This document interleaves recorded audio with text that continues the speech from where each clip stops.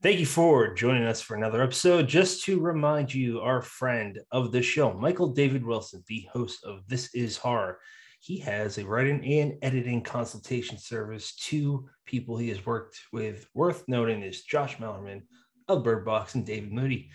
For more information, go to michaeldavidwilson.co.uk/editing. And welcome to another episode of Dead Headspace. This is a part of Silver Shamrock's Horrorcast, a podcast network that includes Killing Time with Silver Shamrock and On Burying the Dead, where we exhume classic horror paperbacks for the new generation. I'm your host, Patrick R. McDonough, joined always by my co-host, Brennan LaFaro. Say hi, Brennan. Hello, everybody. And today we are talking with the author of She Ride Shotgun, amongst many other books and credits to his name, Jordan Harper. Say hi, Jordan. Hi, everybody. And normally we would ask what got you into horror, but you know what, man, for you, you're best known for writing crime fiction full of brutality and violence. And not kissing your ass, but you have quite the hand for a magnificent way of creating ultra horror. So I'm wondering if you actually have any influences from the horror genre in any media form. Oh, yeah, no, absolutely. I mean, I grew up, the first author I probably truly loved, who I read more than one book by, was Stephen King. And I read those books a lot of times. I don't know how usual this is among writers, but I am somebody that from a very young age, like compulsively reread and still do compulsively reread books. So, those early Stephen King books, everything from, Salem's Lot's probably still my favorite, through, It and the Tommyknockers and into the beginning of the Gunslinger Dark Tower series are books that I have read. I mean, some of them I've probably read 20 plus times, and starting probably in sixth grade. And from there, I went to Trauma, which was probably my other really big horror. I don't even know if you can call Trauma horror. I don't know what you call it, but I was very into Trauma as like a 11 through 14-year-old through today, honestly. But I'm not familiar with that. Brennan, are you? No, I'm not sure. Trauma was the film studio that they came to fame doing the Toxic Avenger. Gotcha.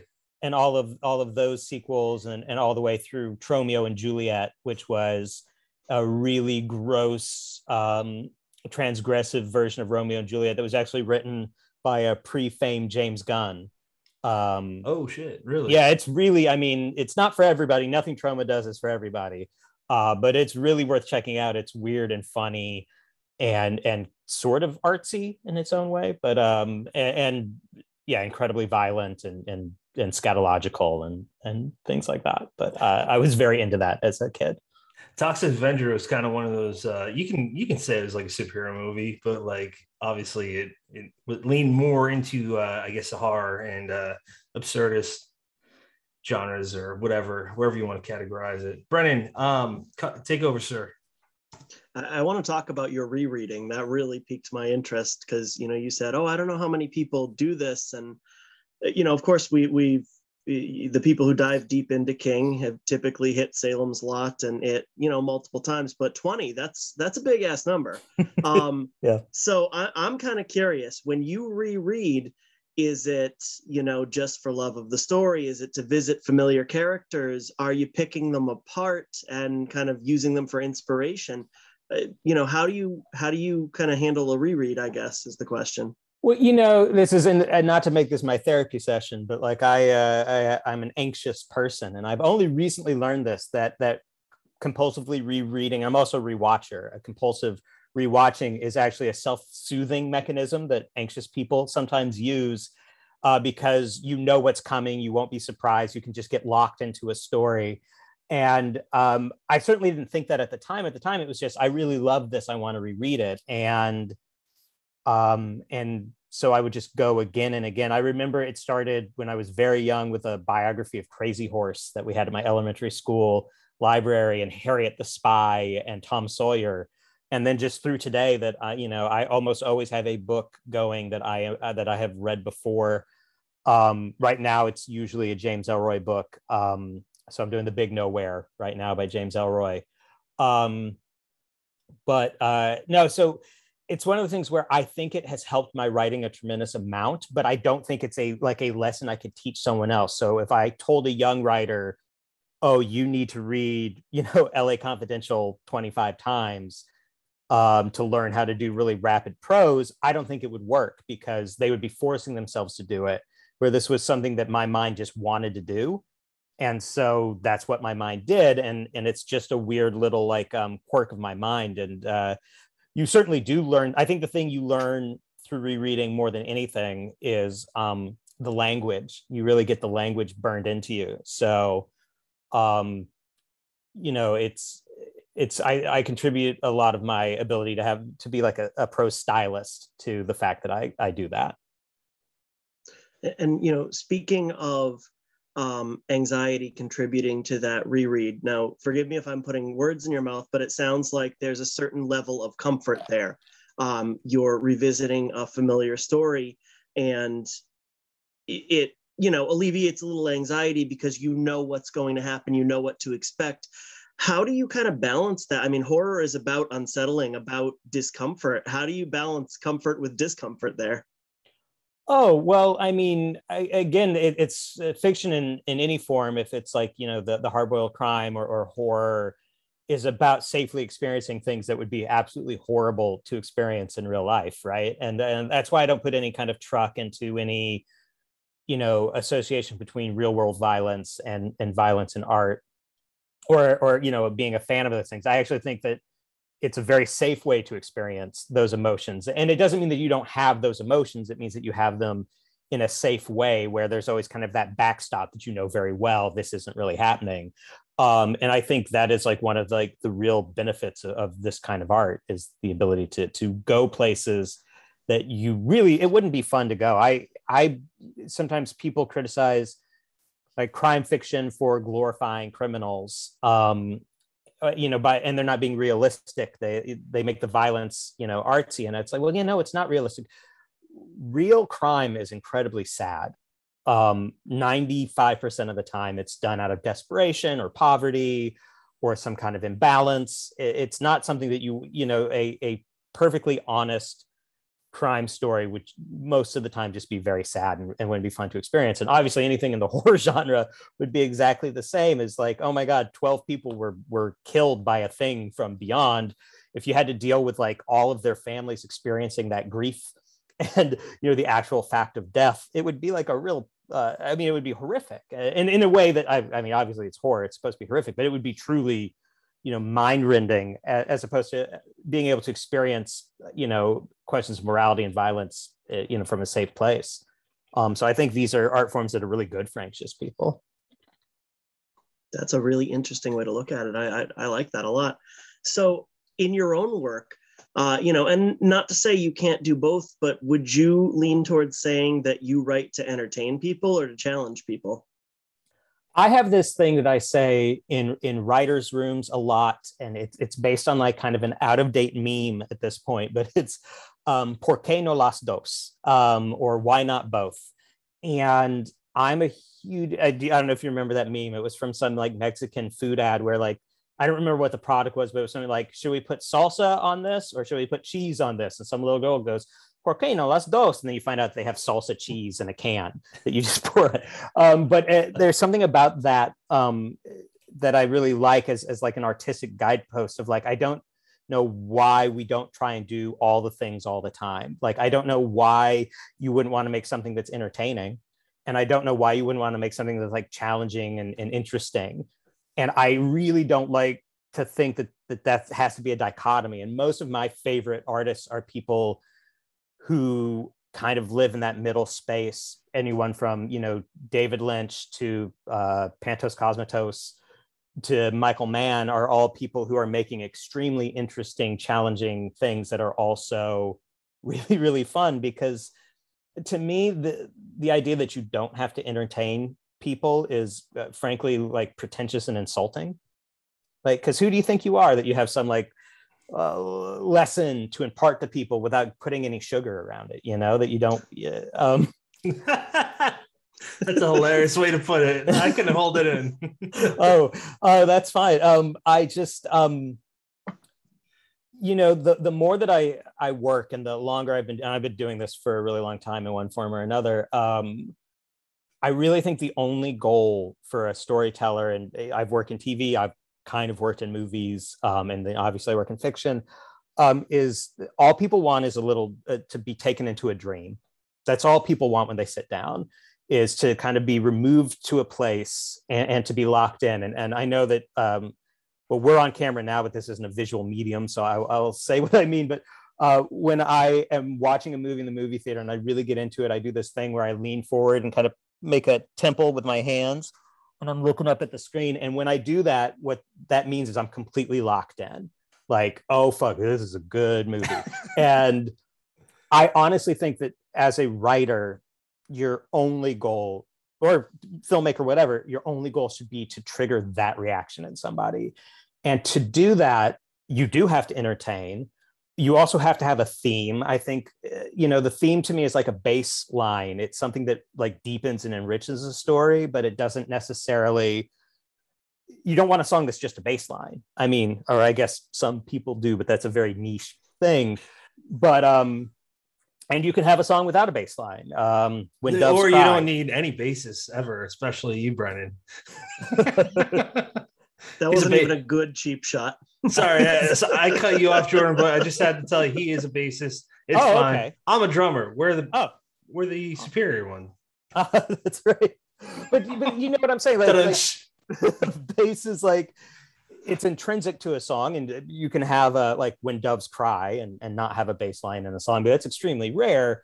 It provides a really important thing, but also with very few exceptions, you don't want to like have that be all there is. It's I think a theme or a meaning or a lesson or any of those things can be a component of storytelling, but it should all be in the furthering of just locking people into this story. And if you do that, they're going to learn something. But like, I really don't think that should be what people think their job is to, if you think your job should be teaching people, you should be a teacher. If you want to be a storyteller, you should think about telling stories. That's how I look at it. That's a great answer. Brennan, forgive me if you had a follow-up to that, but I just kind of, I don't know where we're going next. Obviously you can't answer from writing at a different point in time, literally, but do you think nowadays, because me and Brennan are writers, but we're not on the same, we have different circles of networks than you, clearly. Like you write for TV, you write some really successful books.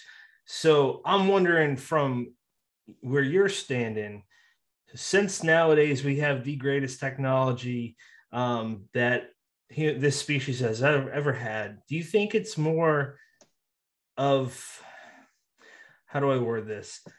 Do you think it's more of a challenge to writers to be careful what they say, specifically to avoid certain backlash? And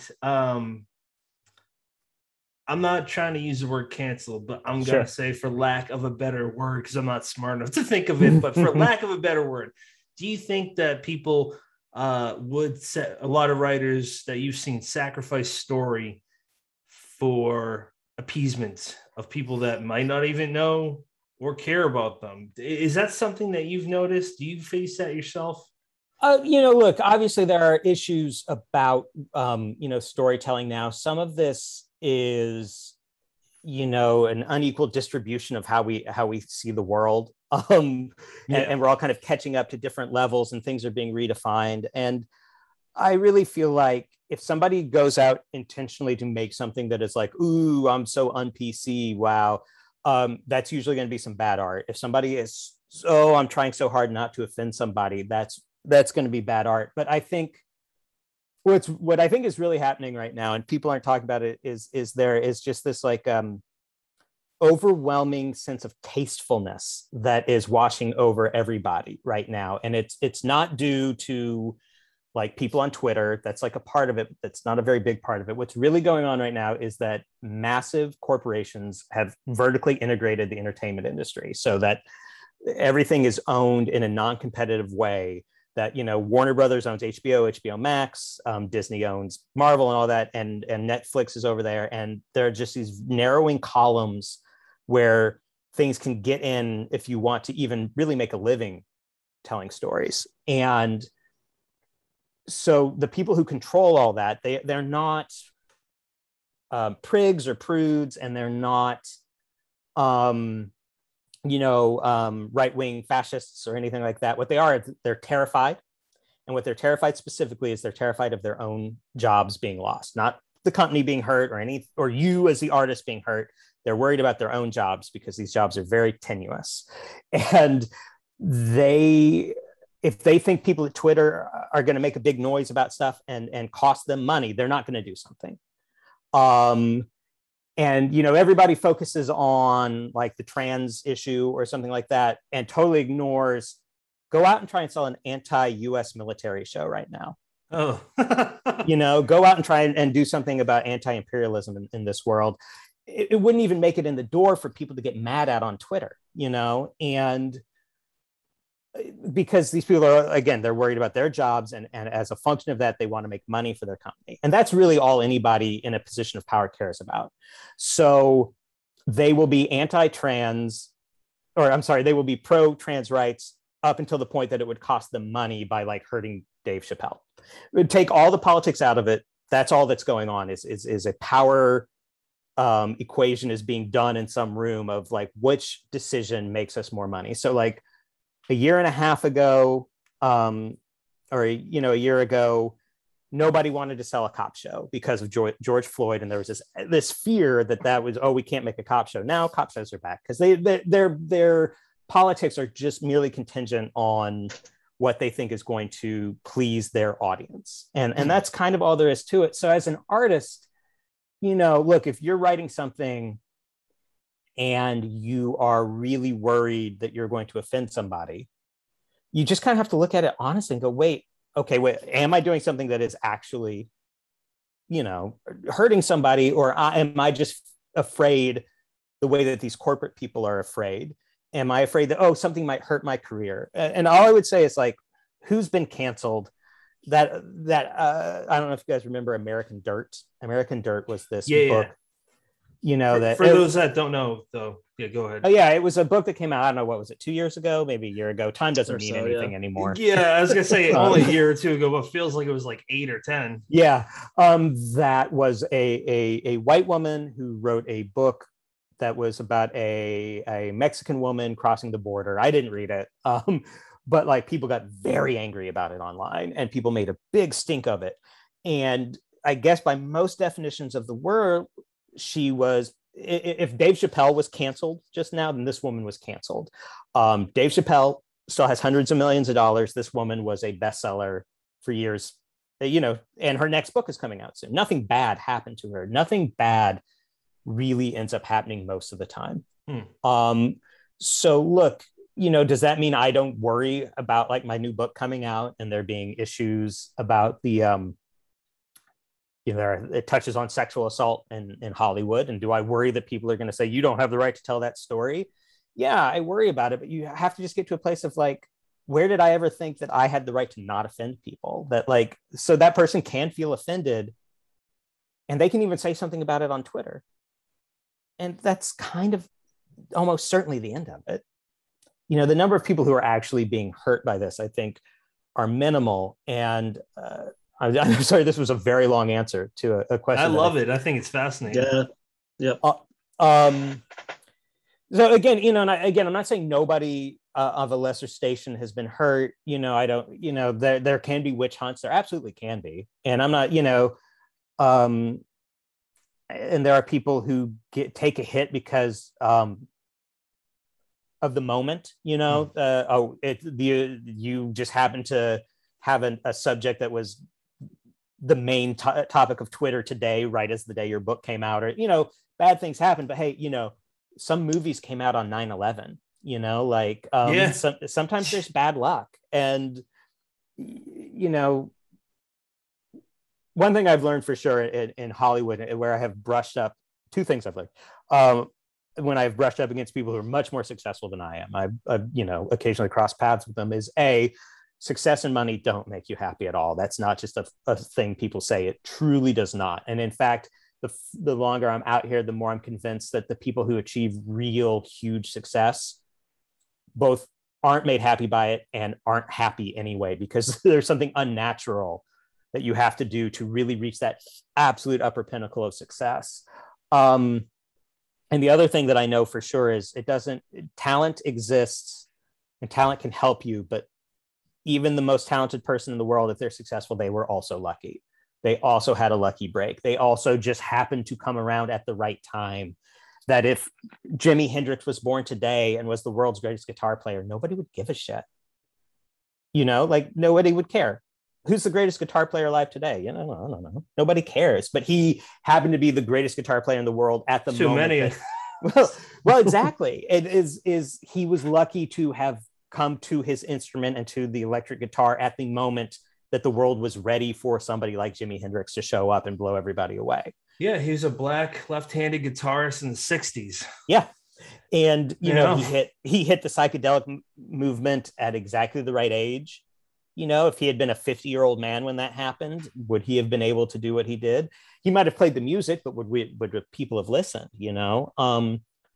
And so there's a lot of luck in all of this, and maybe your book will succeed, or your movie or your TV show, maybe it will fail, maybe it was good, and maybe it wasn't. You can't control a lot of it. You really can't, and so you kind of have to be a drunk in a car crash and just let it happen.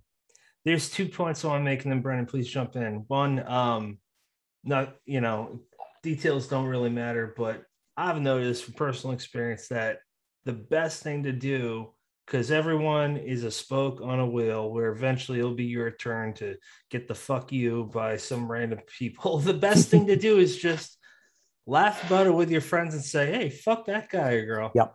And then keep doing your thing, because it's not, imagine you're walking down the street, right? And you see someone and they're just really making you uncomfortable. Whether you're intimidated or not, it's a different thing. What's the point in engaging with them? You're not going to get anything but maybe a bruised knuckle or face or whatever. Right. So that's my first point. The second one is I just finished listening to this fascinating conversation today. Chuck Palahniuk, I think his second time. He, only a few days ago, within this week of recording this episode, he was on the Joe Rogan show, and they talked about a lot of different things, but one of them was Chuck, and he laughs. I love the way he talks and things, but he was saying how he's just one person, and doesn't matter at the end of the day what he is or who he does, because he's just one person, and there'll be many people after him. There'll be many people before him. That's really a simplistic way to say what he said, but it made me feel better. Yeah.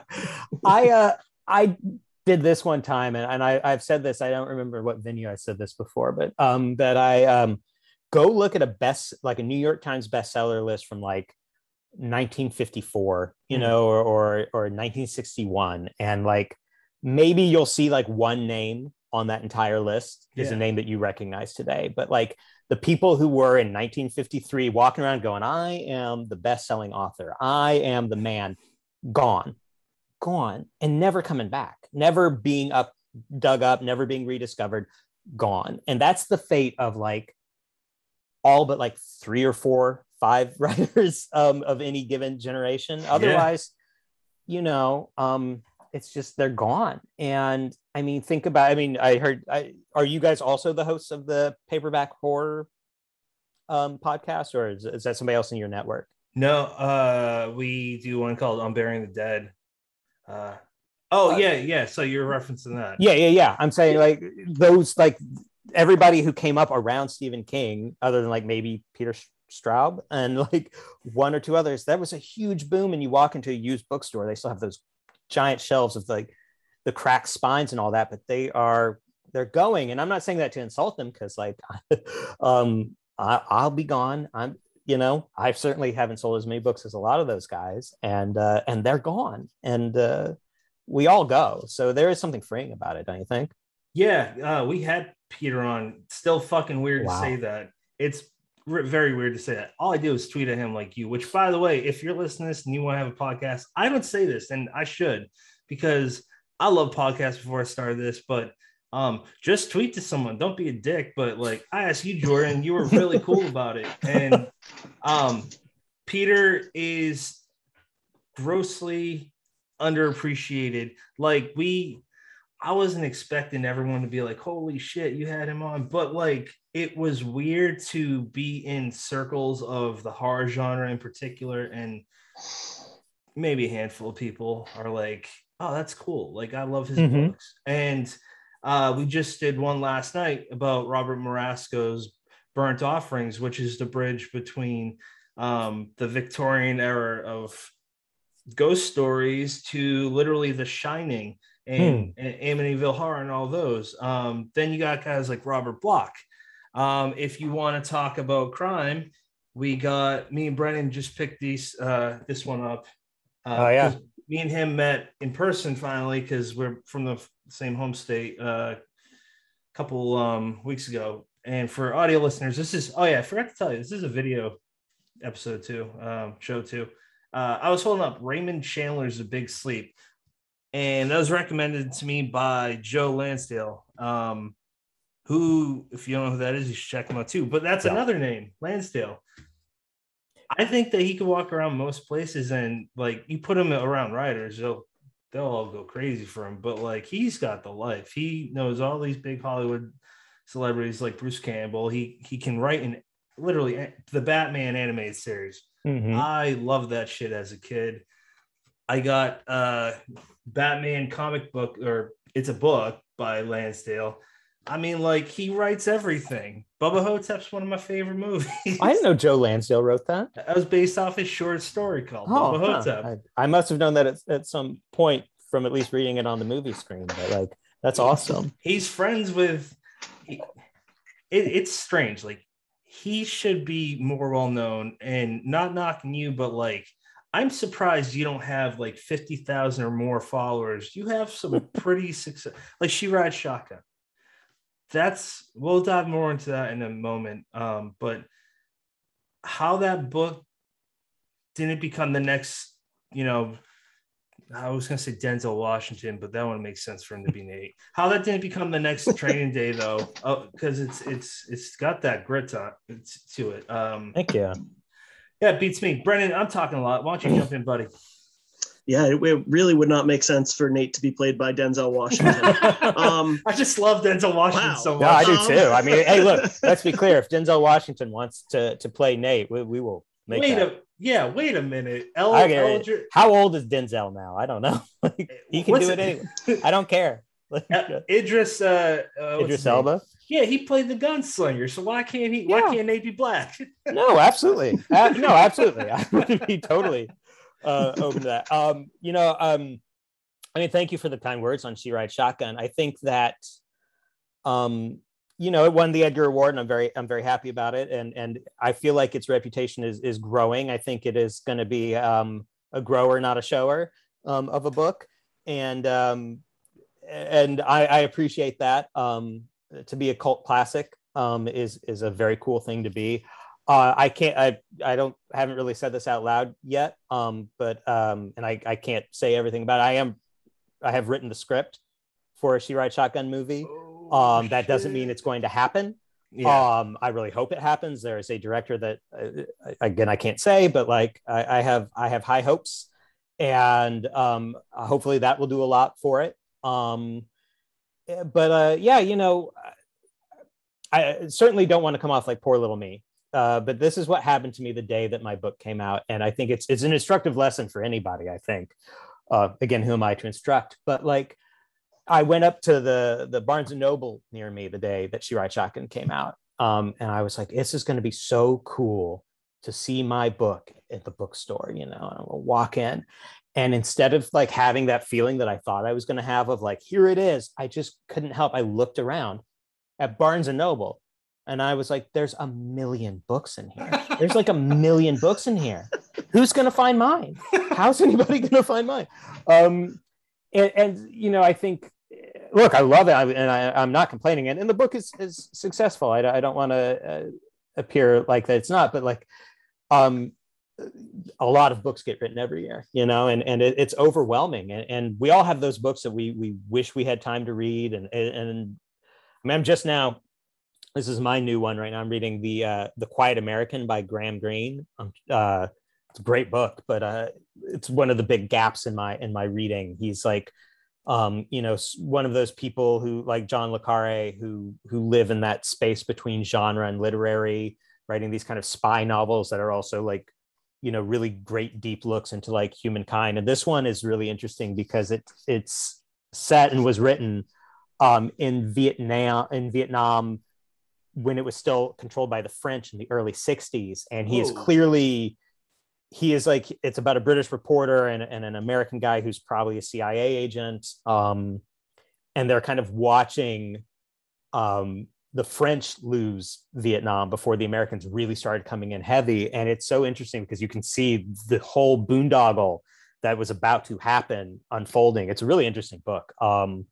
Sort of a tangent there, I suppose, but that's the new book that I'm reading right now is The Quiet Americans. Anyway, sorry, I forgot how we got there, but no, we like tangents. I just got to ask, so like Vietnam War started right after Korea.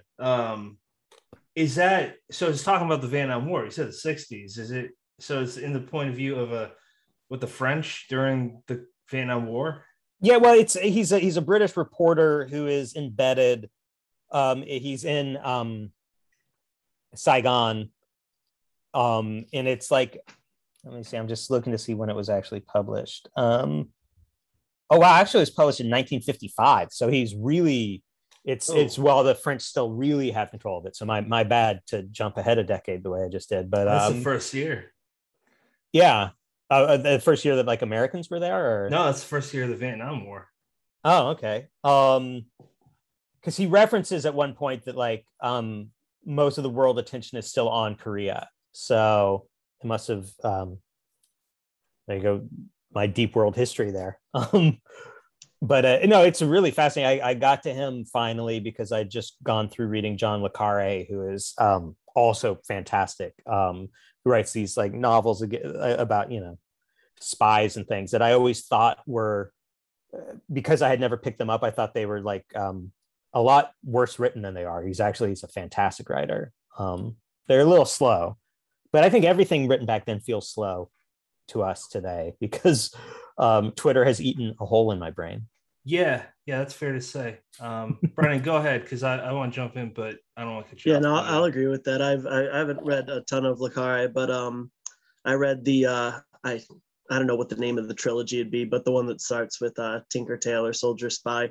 Yeah, and it's I hate to throw the word slow burn on it, but it does. It walks you through, but it really sucks you in. It's very, very intriguing. That aside, though, let's talk a little more about She Rides Shotgun. So for potential new readers, can you give us a little synopsis?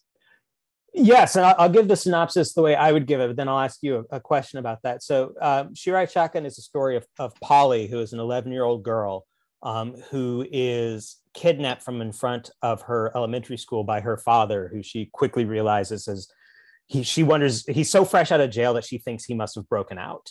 And he takes her away from her life. She's been living with her mother and her stepfather, and her father, Nate, is this kind of muscle-bound, angry, tattooed ex-con.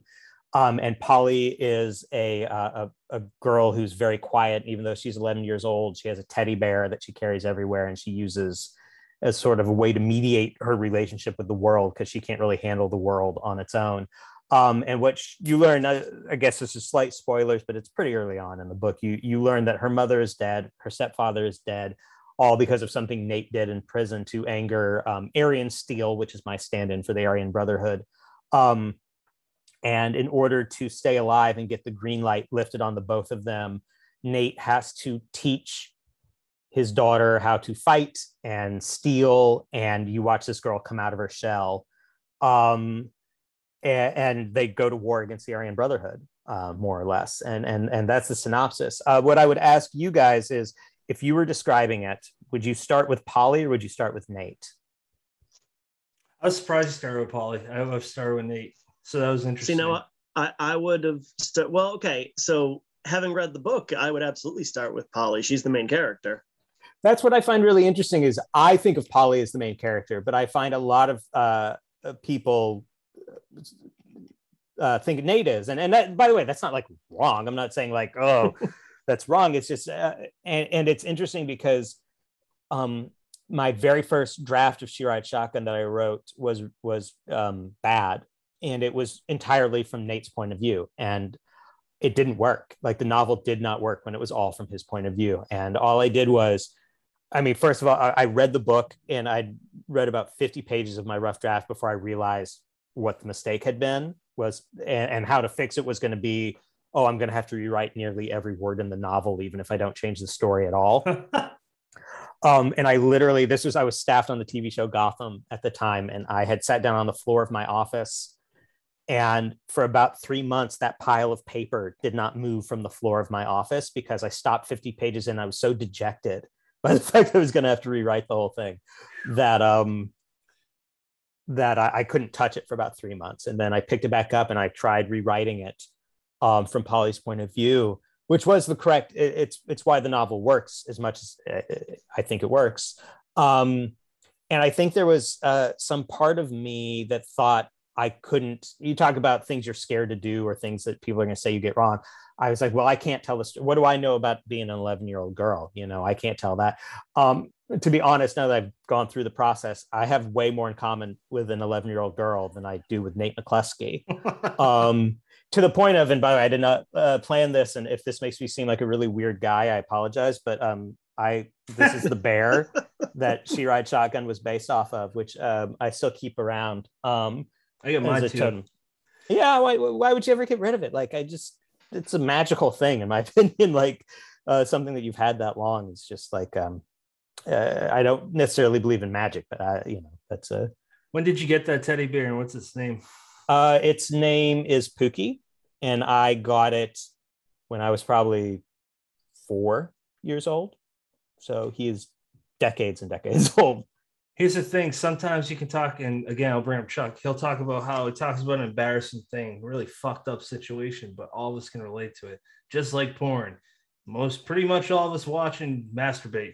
You know what? It's all that shit's considered weird in public conversation or not dinner talk. But guess what? Jump into the other side of the coin.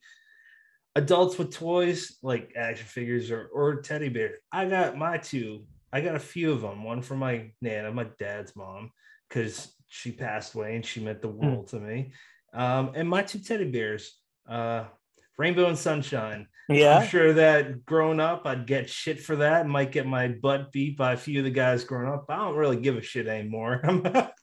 I mean, is there anything sadder than the idea of some guy like taking his childhood teddy bear that he desperately wants to keep and throwing it away because he's afraid like somebody's going to like, I don't know what, laugh at him at some point? Like, I don't see how that's tough.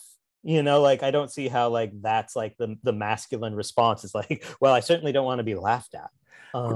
Growing up and in the 8th grade, I reached a conclusion that I don't give a fuck with strangers or people I don't want to be friends with, or people like not kissing your ass again, but I guess say, because I feel like him with you, Jordan, or guys like Lansdale or even Sean Cosby. Like, I want to be friends with all you guys. I think you're cool motherfuckers. I like guys that write good books and can tell good stories.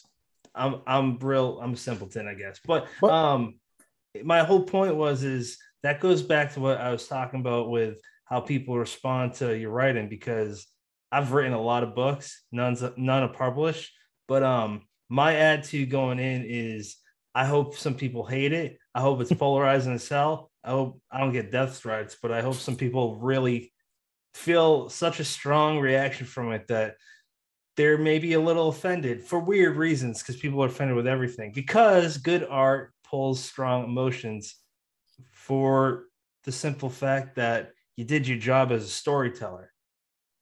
I don't look at my 1-star reviews. I don't. I know some people do. I know some people do, and I don't need that in my head, but I did see one the other day on Amazon. It was not a 1-star review. I'm actually very proud of the fact that it was still a 3-star review, but it was a 3-star review of like, I really love this book, but the violence was so horrific. I wish somebody had warned me. And I was like, wow, so you thought it was horrific and you still gave it 3 stars. All right. That's like, and I guess, you know, I came up in an era where I just expect violence to be really visceral and shocking. And I do, I guess, write very explicit violence, but like, I don't know, maybe it's just too much Cormac McCarthy and James Ellroy, but like, I would say not the 1-star reviews I have seen. I mean, obviously some people just think I suck because somebody's always going to think you suck. Yeah. But there is a lot about the violence. But have you ever done, this is an interesting thing to do, I think, is go to your like very favorite book or movie and go to Amazon and read the 1-star reviews for like a piece of art that you love. And like, you know, a lot of them are just, you're just going to make you angry. Go like, shut up. You're stupid. You didn't get it, whatever. But there's going to be like 1-star review of something you love that you can look at and go, okay, like if that's how you approach art, then yes, I could see that this would be a 1-star thing. Like, and I think it's really healthy to understand that like people can absolutely loathe your favorite things correctly, just because we want different stuff out of life. We want different stuff out of art, you know? Yeah. I'm totally hearing you out. And yeah, I just pulled up one of my favorite stories of all time is I Am Legend by Richard Matheson. Great story. All right. So right. It's fucking amazing. It's like, watch out, Dracula. This is the best vampire movie ever written. Just this one random asshole's opinion. But I'm looking at some of these 1-stars in the title, boring. Are you fucking kidding me? Right. That's right. Like a lot of them are just going to be like, okay, fuck you. I've only got a few short pieces published, but I don't even look at it's for they're all anthologies, but I don't even look at those, man, because same reason you don't look at the 1-star reviews. I don't want to get in the habit of looking at those because I'm already compulsive enough, which I could relate to earlier, the compulsiveness that drives you with certain things, and that would, I'm already trying to back off of social media as it is. Yeah, it's a poison. There's no doubt that it's a poison. And I'm back on Twitter right now, but I can see there's a direct correlation to the amount I write, a direct inverse correlation, I should say, about the amount that I write and the amount that I'm on Twitter. It is, it kills my drive to create. And I think it's literally just, Twitter's just full of cops. That's all Twitter is full of. And it could be a cop about, oh, don't say this or don't think that, or it could be a cop of, don't put pineapple on pizza, you know, but like everybody on fucking Twitter is a fucking cop, including me. Like I will go on there and be like, oh, look at this asshole. And it's such an unhealthy mindset to be in to create. I really think I just think it's so bad for you. And it's also really addictive, which is why I keep coming back to it. But it took me a while to realize this, but it's not real life, meaning that people think in general, they think with binary logic. It's either right or wrong, black or white. And it's always so extreme for the most part. So I'm just using it to kind of like just talk to people now. Because I noticed, I don't know about YouTube, but I started noticing that I'm posting things to see if I can get a reaction, not like a negative one or make people upset, just to like have some interaction, because this slot of time in my life has no interaction with people on a digital platform. I'm like, that's so fucking sad and weird. Like the whatever 20-something-year-old version of me that just got into MySpace when that came out would be like, all right, dude, like stay off computers for a little bit and get back to watching movies. That's fun. That's where life's at. I agree.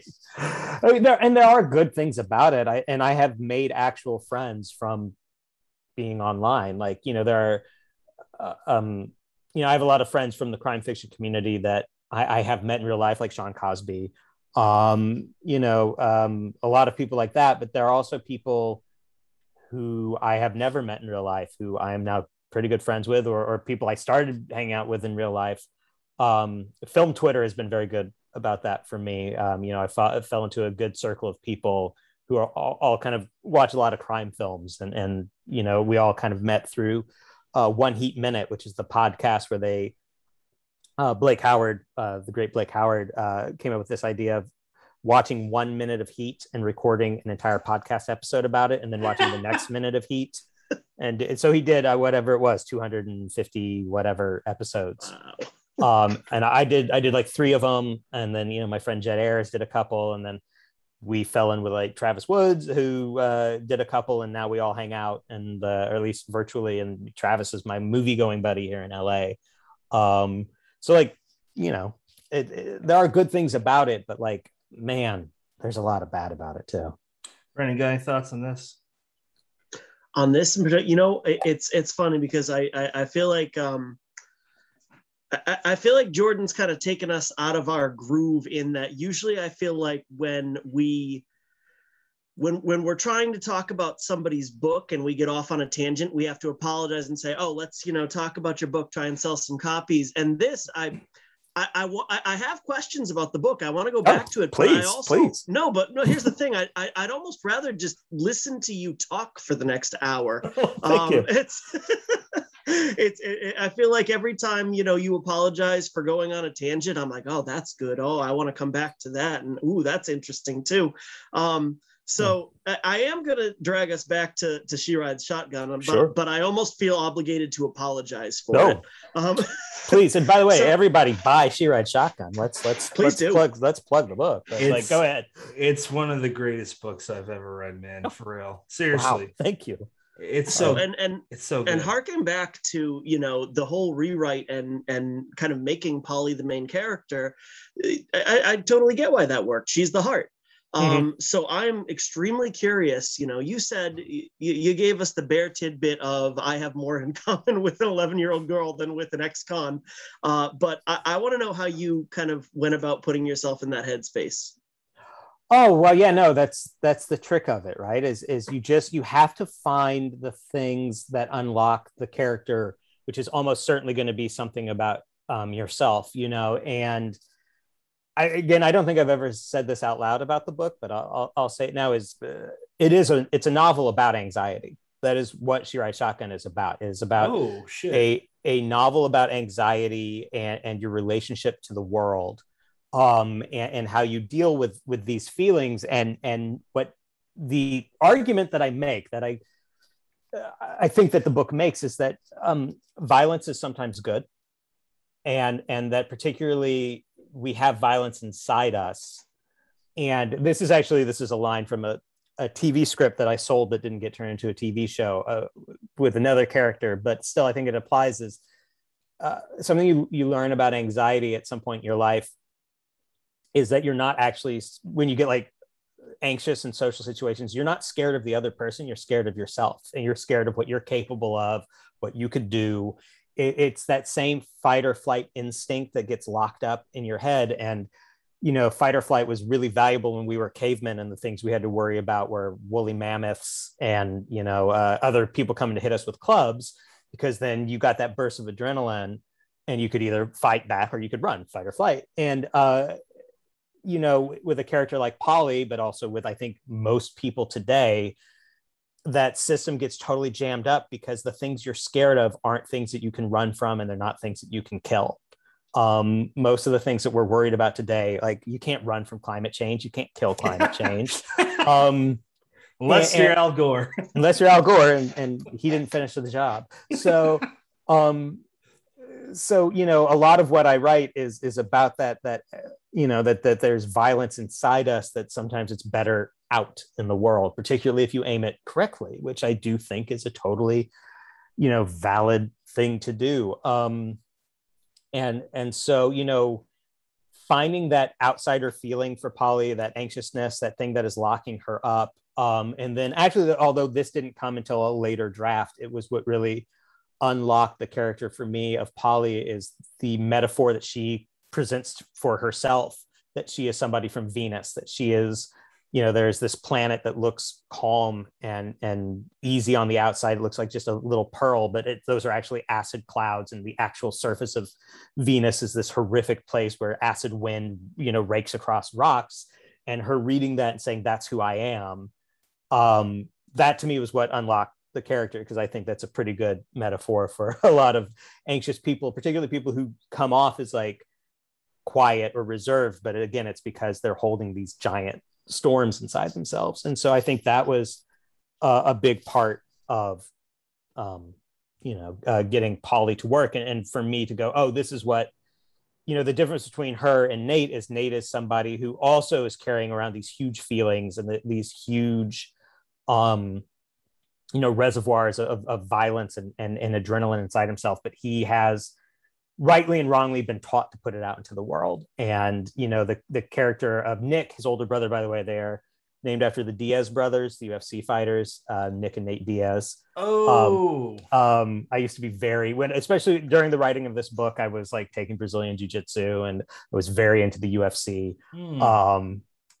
And in an early adopter of the Joe Rogan, podcast and whatnot. So, he was a person who had been taught to put the violence out into the world. The British edition of She Rides Shotgun is called A Lesson in Violence, because they didn't know what She Rides Shotgun meant, so they didn't want to call it that.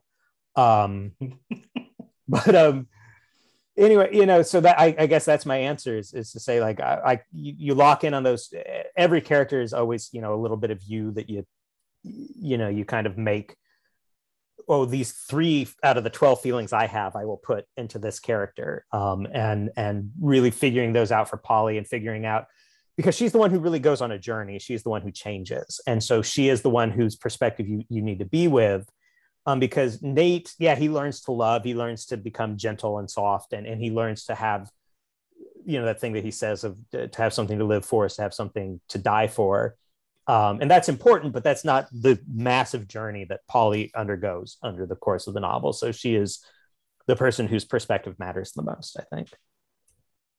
And I do think there's a realism in crime fiction to, the old adage that you say to children, violence never solved anything. It's just straight up not true. It is. And it's, when you tell a kid that violence never solved anything, what you're really saying is, the answer I need to give you is more complex than I can Yes. fit into the next minute of my life. And they're just, granted, it's not always the optimum. Sometimes Sure. flight is okay, but at the same time, if it flies in your face, and you don't have a choice, then, standing up to the Aryan Steel and saying, my mom said that I'm not supposed to hit anybody. It's not going to work. It's not realistic, and it's going to lend your writing or your storytelling and just this air of it's fake. It's so, and I appreciated that about it, because I don't know if this gets too spoilery. Feel free to tell us, and we'll cut it. But Polly has to embrace violence at some degree. This is an 11-year-old girl who, a week before the events of this book, isn't thinking that, isn't dreaming of that. But without that embrace, the story doesn't work. No, I agree, and I absolutely wanted to get her to that place, and to say that there are times that you have to fight. And I agree with you. It's in the real world, it's a very complicated question. You guys ever see who William T. Volman is, the novelist William T. Volman? He wrote this book called Rising Up and Rising Down, which I'm going to both say is very fascinating, but it's also important to note I have never finished it because it's an incredibly difficult book. But it's his it's like textbook length. There's a 10-volume version of it, but you can also buy like the 700-page version of it, which is all I have, where he tries to explicate when it is and isn't right to use violence. And he really works it out with all these different examples. And he was in Kosovo and saw violence firsthand. He was in a car where 2 of his friends were killed by snipers, and he had to wait until the sun set and crawl out. So he's been, into these places. But he says, no, there are times that the defense of your homeland is a viable reason to kill people. If people are coming to destroy your home, you have the right to fight back. And but he just keeps going through all these different scenarios and tries to kind of almost work out like an equation of saying this is when it's okay and this is when it's not. But again, the book's the small version of it is 700 pages or something crazy like that. Sean Cosby had a question. He said, did you always know how She Rides Shotgun was going to end? Hi, Sean. I love Sean. Yeah, again, like to keep the spoiler mode sort of intact. I don't write books in order most of the time. My most recent one, I actually did write in order. It was the first one I ever had. So sort of the climax of Polly's story and the bear story was maybe the first chapter I wrote to completion. The very end of the novel, I think, came about later when I kind of had to look at the mess that I had made and go, okay, well, what happens after this? And then you just try and be honest about it. Yeah, the ending wasn't the ending wasn't the hard part. It was the journey to getting there, and particularly, the mode of storytelling. But yeah. Is Polly developmentally delayed? That's interesting. I don't think she's developmentally delayed. I saw somebody in a review one time refer to her as neuroatypical, which I guess is true, although I tend to think that means that she's on the autism spectrum, which I don't think is correct. Again, I wrote her as having a lot of the same childhood traits that I had, like she's tested as gifted, which I think it's questionable if that means anything at all, but like it's a thing that it's a weird thing to tell a kid, and again, I think she's anxious. I don't think she's developmentally disabled. I certainly wasn't thinking anything that clinical when I wrote her. I just tried to write this person with these like giant, huge feelings inside her that she didn't know how to deal with. Yeah. I stole that question from Brennan. I don't know if he was going to ask that, but we were talking about it, and I didn't know if she was. Didn't you say isn't she you said 11? Yeah, she's 11. She's certainly emotionally disabled, I think, if that is a term. Again,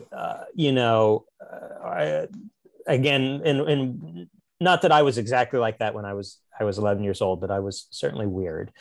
And I really just tried to capture as much of those feelings that I could remember from being a kid, Fair enough. Brennan, any more questions about the book, sir? No, and I'll clarify a little bit. When Patrick and I were talking about the book, I am in my day job. I'm a music teacher, and I got my graduate degree in specifically teaching music to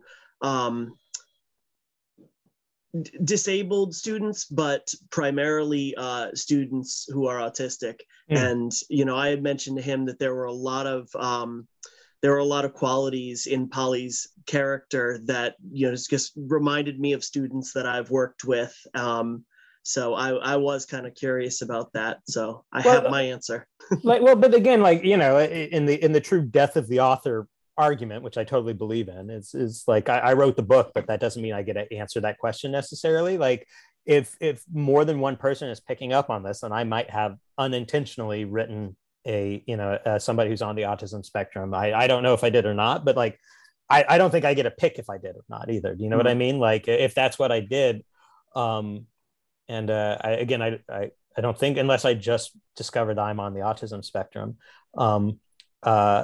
I don't, but whoa, sorry, I swear this is not going to turn into my therapy session. But no, that's interesting though. And like I said, you're not the only person who said it, so it's interesting to think about. Well, and I think by the definition of a spectrum, it's got such a broad range of traits that you could almost take any character and say, I see this, I see that. But like I said, I saw some things in Polly that I've seen in students who are diagnosed with that specific disorder. So interesting. again, I was interested in it. So yeah, That's the beauty of books. I mean, you can flat out say this is allegorical for this and that, but doesn't mean that the next reader is going to say I agree with that. Even with the creator, that's the best part about books, man. I think, not to jump all the way back to the beginning of our conversation, but like Do it. The that thing that you were talking about people getting very angry about what people write and being offended by it, it gives such power to the author to suggest that everything they wrote was totally intended and totally the product of their conscious mind, and that you are also interpreting it completely the way they meant you to, so that your offense is like founded in something, as opposed to like maybe it's something that you are carrying in yourself. Again, like, you're reading this text, you can put whatever you want in, or you can take whatever you want out of it, and just to get really, really upset about what somebody has written. I mean, unless it's just like an obvious, like, the Protocols of the Elders of Zion or something like that is just a completely, like a racist tirade or something. But if somebody is like close reading your book, or finding one example of something you did and then projecting this entire worldview onto you, it's giving way too much power to the author. You know what I mean? It's always cynical too. They're always like, he's an evil piece of shit. He's just as bad as Himmler. Fuck Hitler, which by my argument with those two douchebags is that Himmler's the far more evil one of the two. Hitler is just a little pussy with a fucked up mustache. Well, I mean, counterbalance the whatever argument we were going for. Right. Yeah. Oh yeah. No, Himmler and Heydrich. If you want to really pick a really evil guy, Reinhard Heydrich is probably your best bet. Was that the jackass that got himself stranded in Scotland from running out of gas in an airplane? I don't think it was Scotland. I think his plane went down, I think, on the Eastern Front. But he was the guy who ran the Holocaust, more or less. He was the planner of it, and he was also the highest ranking Nazi to ever be assassinated in Operation Anthropoid, which is there's a pretty good movie called Anthropoid, but there's an amazing book called HHHH. It's a French novel about the assassination of Reinhard Heydrich.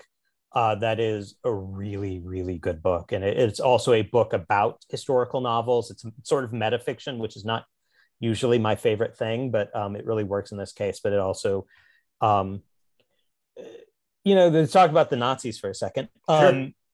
Another thing that's like this, like, received wisdom right now that everybody in writing will always tell you is like, you got to make sure your villains are sympathetic.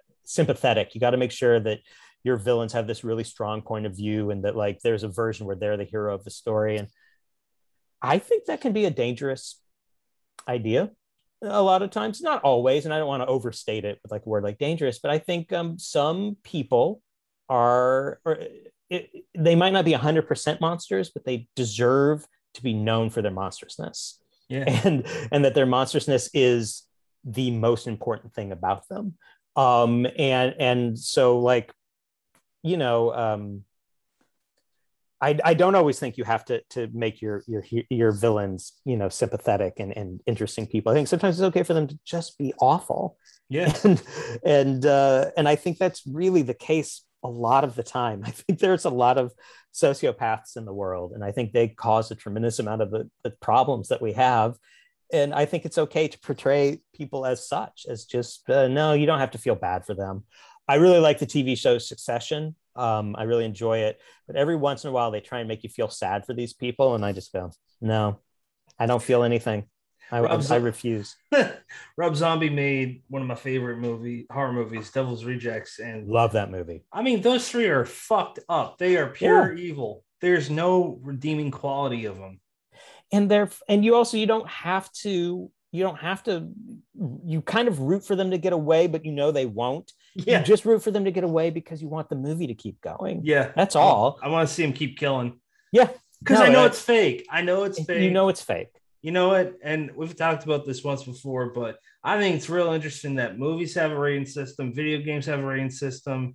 And I find I'm a big nerd with history. And like, I know that the rating system on video games was back in the day. I think Mortal Kombat was the game that kind of hit the nail in the coffin with like parents were like, oh, that's it. And they were kind of pushing with like, that's violence, but books don't have that.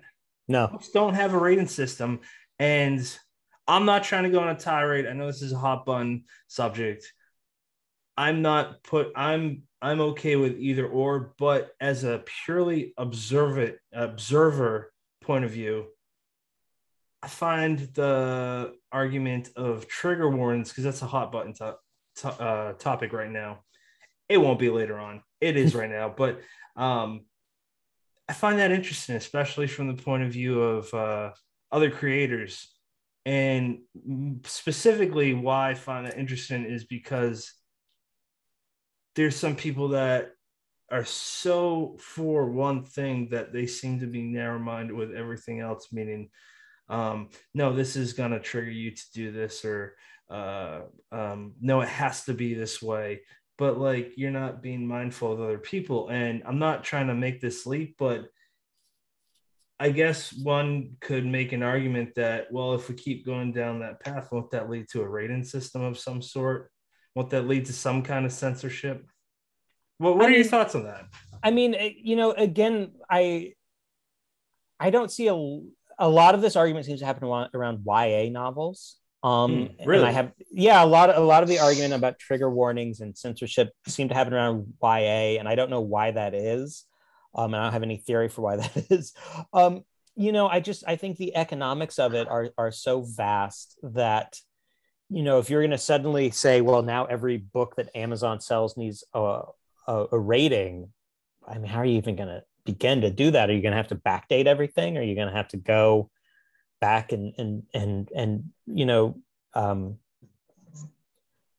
I feel like for the time being, books are left alone in a way that a lot of these other art forms aren't, both in the fact that you can still basically write a book about anything you want, and somebody will publish it. One of the big five or big four, big three, probably by the time this podcast airs, might not publish it. But hey, that's again, that's the way it's always been. But you can still go out there. You can still buy a Peter Sotos book if that's what you're into. You can get the number of things that you can't get are almost zero. You know what I mean?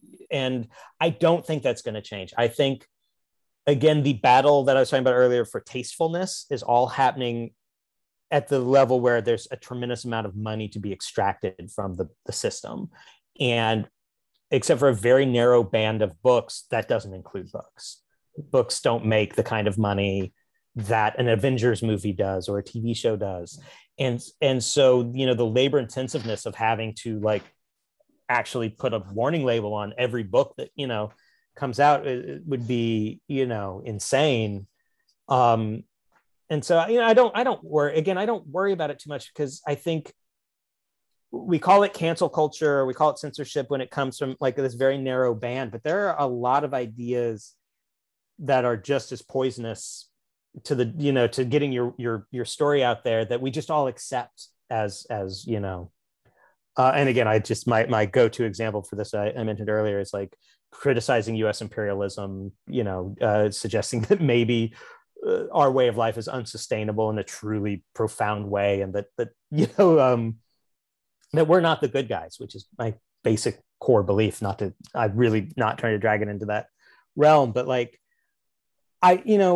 and a lot of it is stuff you go, well, there are things you can't say anymore. And how much does that really hurt you? That you watch a movie from the 90s, or you listen to a rap album from the 90s, and the way gay people were talked about is very different than we're going to talk about gay people today.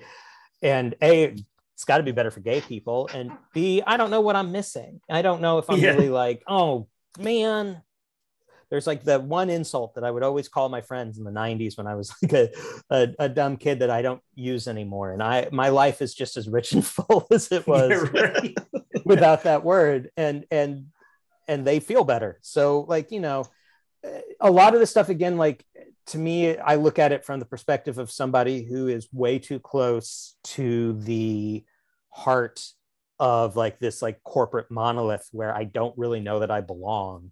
And there are lots of things you can't say. violence in general is on its way out as far as mainstream products go. And again, that doesn't really have to do with books. I'm talking more TV and movies. I'm having a really hard time selling things, and maybe I just suck, but like there's a real feeling that like dark television is kind of on its way out. Squid Games obviously being this big exception. But I'm afraid that the lesson that they're going to, again, because these decisions are made by terrified executives. And I'm afraid, from my own selfish point of view, that the lesson that Squid Game is going to teach them is, oh, if we're going to do something that's like crazy and anti-capitalist and violent, well, let's let the Koreans do that. Yeah, like they make great films, though. Yeah, oh yeah, no, and I again, great for the Koreans and great for the viewer. Yeah. I'm just talking purely from the selfish point of American guy who wants to sell violent stuff. I totally get it. Is that I'm afraid that they're going to become very risk adverse, and you know. I have done meetings with executives at streaming services where they're talking to me, who you have read, and they're like, well, we're really in that like blue sky Ted Lasso space. And like, well, then why am I here? Like nothing against that show, but like, it's not what I do. And you know, but again, like, and I could call that censorship. I could say like they're censoring me, but it's not. That's not how it works. It's again, none of these decisions are ideologically based, other than like an adherence to the ideology of profit. You know, and if they thought that the noise that they would get was worth it, they would make the most violent things you would ever imagine. And you know, that's and to be clear, I haven't even watched the Dave Chappelle special, so I can't speak on it. But like, again, you don't have to have seen it to know that this is from the president of Netflix point of view, this is only a money question. That's all it is. It's a money question. Right. And if the money dial says more transphobia, then they're pulling it that way. If it says less transphobia, they're pulling it that way. And that's true for everything under the face of the sun. They will put it on if it keeps their job safe and it makes them money. They will take it off if it doesn't. And that's sort of like that. And that is such a huge power compared to like people on Twitter or, you know, anything like that I can't really think about those people on Twitter, because the only reason people on Twitter have any power at all is because the everybody who makes TV and movies are on Twitter too. Do you know what I mean? Mm-hmm. And so if you can scare them, you can kind of shape the discourse a little, but not as much as the discourse is just shaped by these people being extremely wealthy and all hanging out with each other all of the time, you know? It's so weird that like the one social media platform where it specifically caps you off at 140 characters, not even letters, just characters. Yeah. Flew into space. That seems to be like the go-to where people try to have all these soapbox lectures and also lack of a better word, intellectual conversations, or to try to one up each other. It's fucking dumb. It just shows how stupid we are as a species, man. Well, it's the one place where you can't do that. So it's the one place everybody goes to do it, right? Don't walk on this lawn. Well, fuck you. I'm going to pee on it. Brennan, what are your thoughts on any of that? I think Jordan said it an hour ago, and we're still there, is that the head honchos here are flying this banner that says they're making decisions in the name of ethics, but they're making decisions in the name of profit. And that it shouldn't surprise anybody, you know, if they're going to cancel a special because it, you know, has a slur in it, or because it defames a minority group, the ethical thing to do is to cancel that because it's further marginalizing an already marginalized community. But if they're putting that down, if the people in charge are putting that down, it's because they feel like they stand to lose money on that, not because it's the right thing. And it's grotesque, but it's the truth, and it's not even that well hidden. Well, and you know, anybody who, like, you know, there are always boundaries on free speech, always, and in nearly every context there's always going to be, you know, those really heavy lines. And I know there was some, like, people got mad about some French movie with little dancing girls, but like, I'm assuming that doesn't actually have pedophilia in it. Pedophilia hardline. Nobody is going to that but it's, again, if that's where the money was, if they thought that it wouldn't cause these giant shockwaves to go through and actually do them harm, they would. That's not the problem. It's just the money of it. And so, yeah, no, I'm just regurgitating literally what you just said very cleanly. So I will stop now. I want to talk about the 2 books that you announced, that 2-book deal. What the books are called, I forget if you named both of them. What can you tell us about them? Well, I have 2 different books that are coming out in the next couple of years. And then there's also, well, I have a book that's only coming out in the UK next year that is called The Last King of California. And it is sort of set in, it's not a sequel to She Rides Shotgun, but it's set in the aftermath of She Rides Shotgun as Aryan Steel is reforming itself after kind of like the way it was torn apart, after the events of She Rides Shotgun. Don't want to get too spoilery, but that was pretty spoilery. But anyway, but it's all about it. It's about a family in the Inland Empire who are all kind of like generational criminals who have existed on the fringes of the outlaw world. And they are approached by Aryan Steel and told basically you're going to have to pay the dime, which is taxes, that people have to pay to a gang. That's how gangs like that make most of their money, is by charging with the dime or 10%. And this family decides to stand up and not pay these Aryan Steel, but it's all told from the perspective of a 19-year-old kid named Luke, who is coming back to California for the first time since he was 7 years old, when something horrific happened to him and he was kind of forced to leave the family and be raised by other people. And now he's coming back and trying to decide, am I a part of this family? Am I a part of this world? Am I a criminal? And do I stand with my family in this like giant war? And that for now is only being published in the UK. It is darker than She Rides Shotgun. It is, it is more literary than She Rides Shotgun. And I couldn't find a home for it in America for reasons that are really kind of Baroque and business based. I didn't go to a smaller label. I wanted to publish it with a major label, mostly because of the next book that I have that is coming out in America in 2023, which is called Everybody Knows, and is a big shift in what I'm writing about. I am originally from the Ozarks. I kind of did grow up in a redneck white trash environment. Everybody knows, or I'm sorry, not everybody knows. The Last King of California has a scene in it where Luke does meth for the first time that is directly based on my first time doing meth when I was 16. So like when I write about that world, it comes from a very authentic place.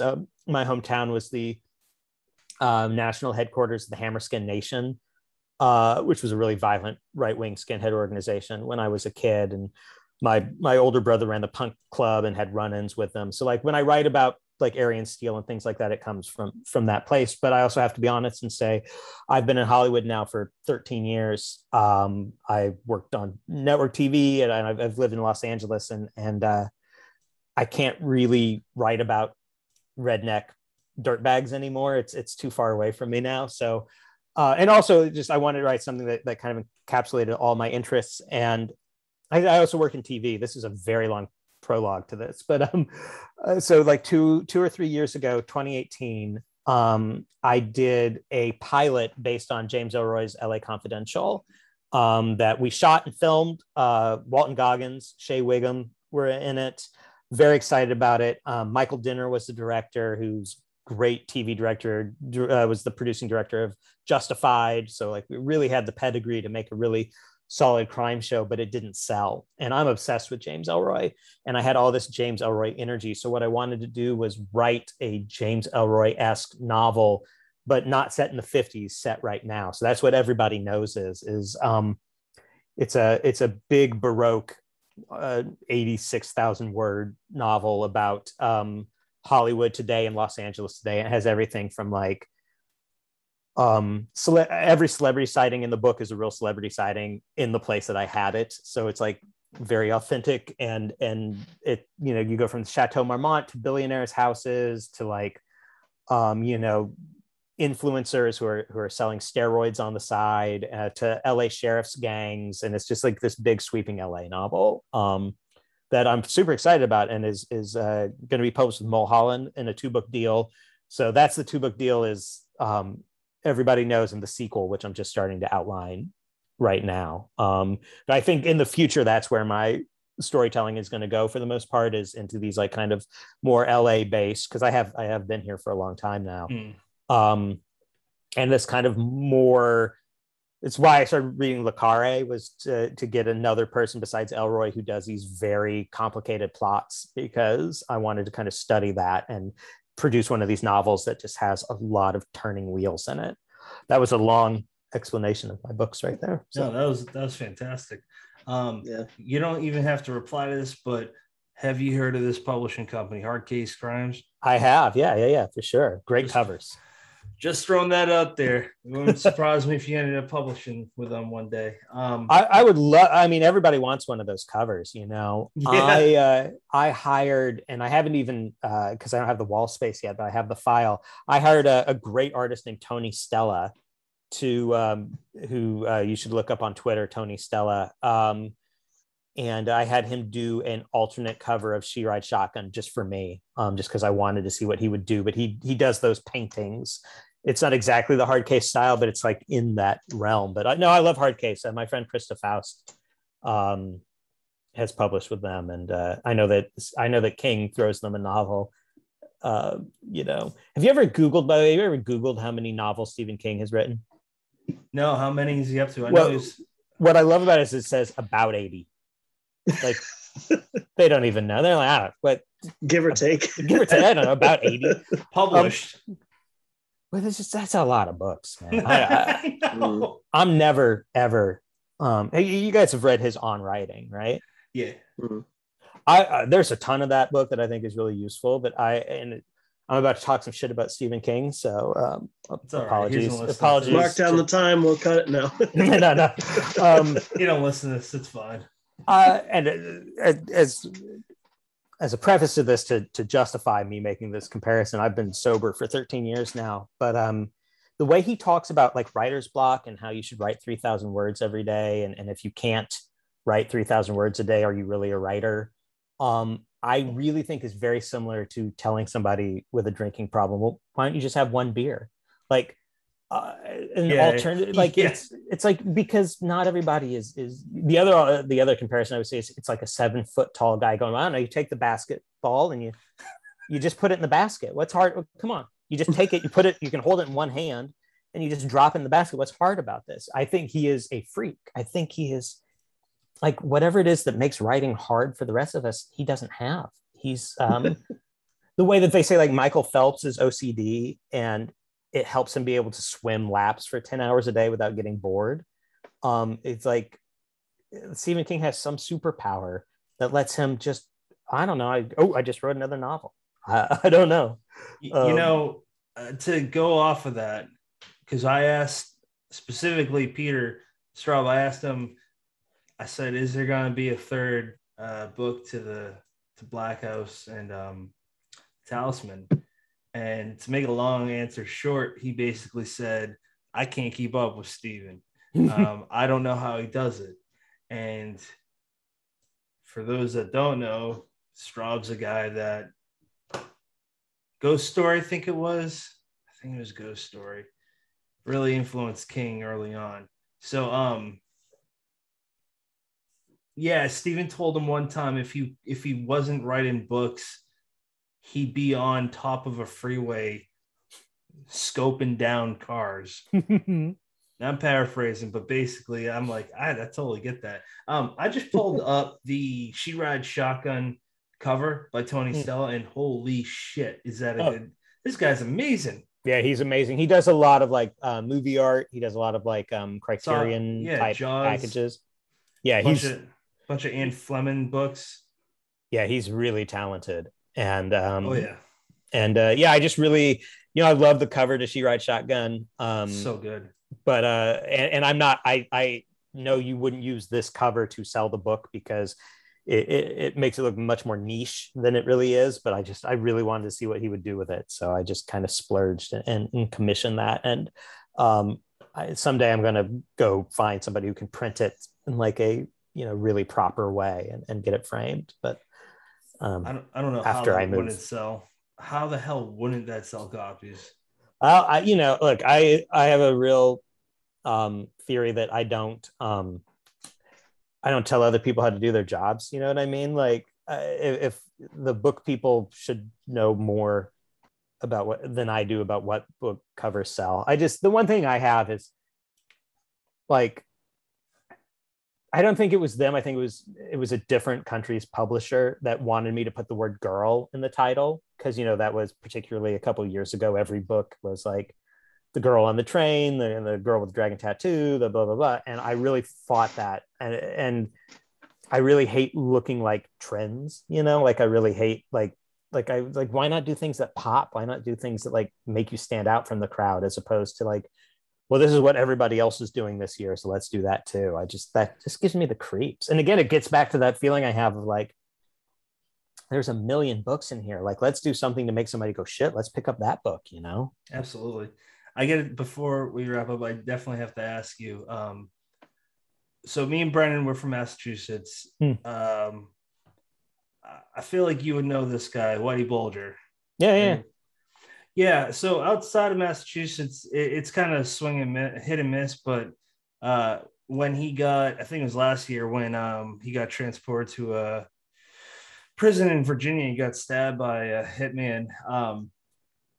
I mean, growing up, because we're not too far from Boston, at least my father's friends, because some of them were from South Boston, from Southie, and they'd have stories about, in the 70s and 80s with him. And he was a myth, basically. He was Bigfoot, but a gangster. And I have had, like, I mainly dabble in horror, but like I've always had a fascination with organized crime. And it started with Whitey Bulger and his gangs growing up, and how he was in the 50s. And I think it's really interesting. They go crime like that. It's gritty. Going back to the basically writing how it is, like you're writing about a white supremacist group, which she rides shotgun. That shit ain't going to be nice. They're not going to talk proper.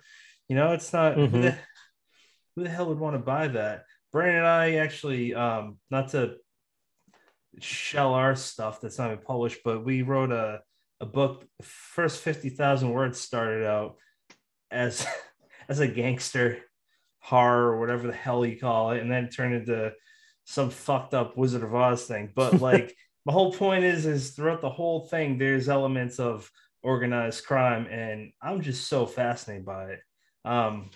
Does it kind of prepare you or bridge life experiences, whether you actually lived through that or not? Like it kind of prepares you a little bit if some crazy shit were to happen.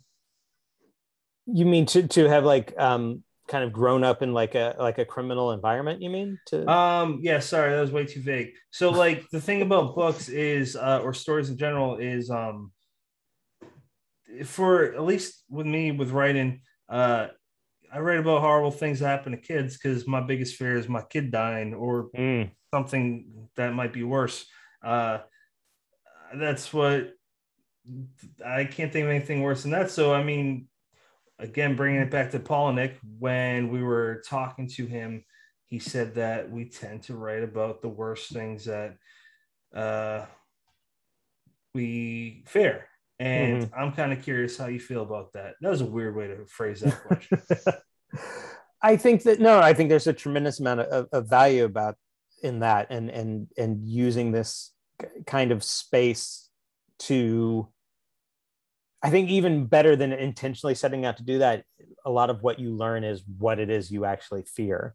Do you know what I mean? Like, if you let yourself be dictated by your subconscious and you just write the book and then you look at it and you go, oh yeah, this is what worries me. This is the thing that like, I've now written at least 3 things with fire and people dying in fires, people being trapped in fires are a big thing for me. And I didn't realize that was like a fear until I had to I look and you go, oh, wow, I must have a a thing about fire that, particularly now that I live in California during climate change, is really, Oh, yeah. so that's a big. I didn't mention that earlier. The last king of California, they all live in the Inland Empire that's just to the east of Los Angeles, and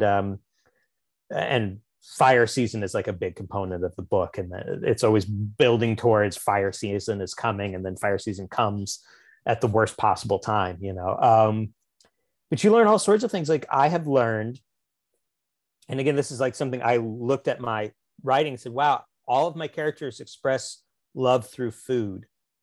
I guess that's like a thing that I do, is like I associate food and love, and that's why there's a tremendous amount of food in my books, and it is often in times of like bonding or love that people are eating, and you just go, oh, I didn't know that about myself. But like I said, like I don't think that I am a person who writes books, because if I didn't, I would be out there, popping eyes out of skulls or whatnot. But like I definitely, there is something in me that needs to deal with this violence that like I think coming from hill people and hillbillies, and coming from people who like committed violence, I don't think like I said, I'm not like a closet tough guy. I'm certainly like not, but I am completely compelled by that world, and I'm compelled by being in a place where you are alive because there is danger. That is a thing that I am fascinated with. But again, in real life, when I'm confronted with danger, I'm not like some like gung ho, let's go jump out of an airplane person. But there's something about power and violence that I have this like deep need to explore in what I write about, and like I know this, everybody knows this Hollywood book is about me wrestling with the idea of if it's even ethical to work in Hollywood, which is I mean that very literally. It's like I don't. It's I so believe you. it's so exploitative.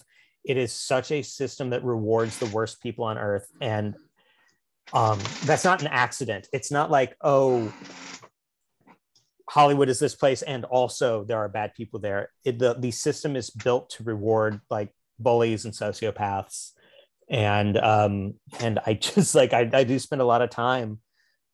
I don't know if you guys have been following how big a news this is outside of Los Angeles. I know it's news that Alec Baldwin shot somebody, but obviously working in Hollywood, this is like something we read about and like I'm fascinated by, because I've been on sets with guns. I've been on sets where we've blown up, trucks and flip trucks. Like I've been around like very dangerous things. And this thing that happened is so inexplicable, but it's also very explicable. Again, I hate to be reductive, but it really is this reductive. It was just, you read it and you go, oh, this 24-year-old girl shouldn't have been an armorer, but they hired her because she was cheap. It's all just money. It's just, they cut all these corners at the end of the day. Not why the girl did it or however the bullet showed up in the gun, but what caused it to happen was somebody didn't want to spend enough money to keep everybody safe, and there's an incident in Everybody Knows that is not exactly like this, but it is about covering up an accident on set where somebody is badly injured, which was based on something that happened like 2 years ago. And the character who's like kind of the lead character of this book, her job is to pull the blame away from it. How I said is it's an attempt to her job is to separate accountability from power. So like the people who actually had the power to change things cannot be the ones that we blame for this. So that's why everybody wants to blame this 24-year-old girl, who, by the way, did something like criminal, it sounds like. But somebody else put her in that position to do that. And that person isn't going to go to jail. The same way that, you talk about horror, about what John Landis did. Have you ever heard about the Twilight Zone and the people who died on that set? No. So it's a fascinating story. John Landis and two of the producers were actually charged and went on trial for something like manslaughter. I can't remember exactly what the charge was, but they had a set where they had an actual helicopter hovering above an actor and two child actors who were there completely illegally. and they were setting off explosions in the air around this helicopter, and the helicopter lost control and crashed into the lake, and the rotors actually chopped up the actor and the two children. It's a crazy story, and John Landis and those producers were very fairly put on trial for it, because they had intentionally, like I said, these two children, at the very least, these two children were there completely illegally. What they were doing, they knew it was unsafe, and they actually made plans to keep the safety monitor. Like, there was a safety agent on set, and they specifically kept them away because they knew they would never be okay with this happening. And then these kids died, and just think about that the next time you watch a John Landis movie. Oh my God. But again, this is like this long, but this is like, that's what everybody knows is about in this very Baroque way, is me processing this feeling of, like, even though I have never, I mean, I've seen some bad things. I've never seen Harvey Weinstein things, but I've seen stars be complete fucking monsters to people. I've had to call my boss and come apologize to a gay actor because the star was being such a homophobic asshole to them. I've been yelled at. I've seen people been yelled at. I've learned, I'll stop here in a second, but you get that experience of, like, the person who yells at you every day is yelling at somebody else, and it's the worst feeling I can describe, is like the toadie's relief of, like, oh, he's not yelling at me. I'm glad he's yelling at that person, because it means he's not yelling at me. And like, you have those feelings, and you go, I don't know, man. I just kind of wanted to show up and tell stories. I didn't mean for it to like to get to this place. Sorry, that was, again, but I hope that was answering your question. But I think my main point was that I like to write the book and then find out what I'm scared of. I like to write the book and find out what I think, as opposed to, like, writing a book saying what I think. You know what I mean? Yeah, I get it. I don't even remember who asked the question. Brian, Brian, you got anything else, sir? No. If we want to lead to wrap up, I'm good with that. The question would be, what are you reading? But Jordan already told us. Unless there's anything else. The alternative I've got others. Yeah. But okay. No, I mean, I guess, this is how I live my life. I just got books everywhere here. I'm reading the Sagas of the Icelanders, which is this, like, I'm never going to read all of this. Please don't be like, it's a monstrous book. It's a collection of, like, Icelandic myths. But they're not really myths. They're more just, like, stories about like farmers and warriors and things like that. Like, they're adventure stories, but they're not, like, completely unrealistic. I'm rereading From Hell by Alan Moore, the great graphic novel about Jack the Ripper. Movie, right? Very bad movie. Yeah.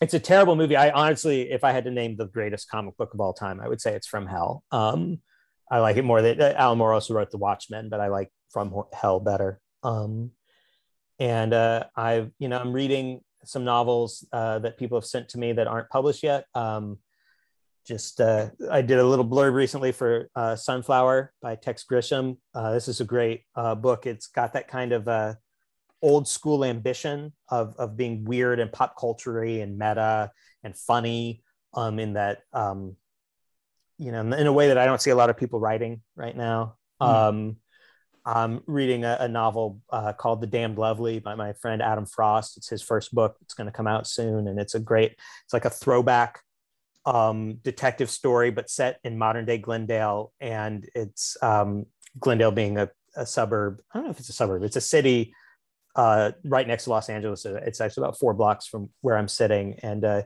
it's this great mystery story about a down and out writer that it just feels very at home with, like, the classic crime novels, while not being one at all. It's a very modern story. And I'm reading that right now. So nice. Yeah. What about you, Brennan? I just wrapped up this afternoon. I was reading The Waiting by Hunter Shea. And it's a ghost story, but it's much more, it deals with